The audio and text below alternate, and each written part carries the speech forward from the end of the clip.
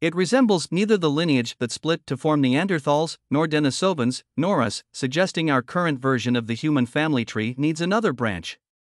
An international team of scientists has described an ancient human fossil in China unlike any other hominin found before. It resembles neither the lineage that split to form Neanderthals, nor Denisovans, nor us, suggesting our current version of the human family tree needs another branch.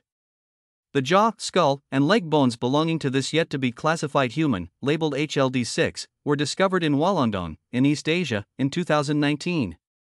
In the years since, experts at the Chinese Academy of Sciences, CAS, have struggled to match the remains to a known lineage. The hominin's face is similarly structured to that of the modern human lineage, which split from Homo erectus as far back as 750,000 years ago. But the individual's lack of chin appears more like that of a Denisovan, an extinct species of ancient human in Asia that split from Neanderthals more than 400,000 years ago. Working alongside researchers from China's Zhejiang University, the UK's University of York, and Spain's National Research Center on Human Evolution, researchers at CAS think they have uncovered an entirely new lineage, a hybrid between the branch that gave us modern humans and the branch that gave us other ancient hominins in the region, like Denisovans.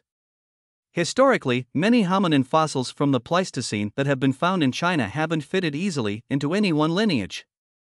As a result, such remains are often explained away as intermediate variations on a straight path to modern humanity, as an archaic example of a Homo sapien, for example, or an advanced form of Homo erectus. But this rather linear, simplistic interpretation is controversial and not widely accepted. While Homo erectus did persist in Indonesia until roughly 100,000 years ago, the remains that were recently found in East China hold a greater resemblance to other, more modern lineages of hominin.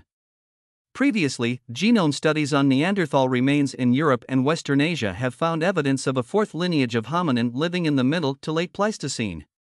But this missing group has never been officially identified in the fossil record. Perhaps the recent human remains found in China are a missing piece of the puzzle.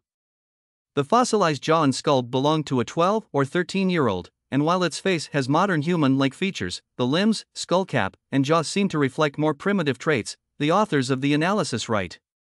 Their results complicate the path to modern humans. The mosaic of physical features found in this ancient hominin instead supports the coexistence of three lineages in Asia, the lineage of H.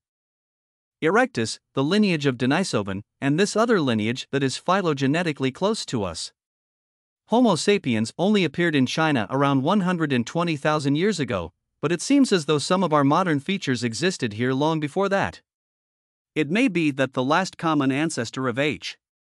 sapiens and Neanderthals arose in Southwest Asia and later spread to all continents.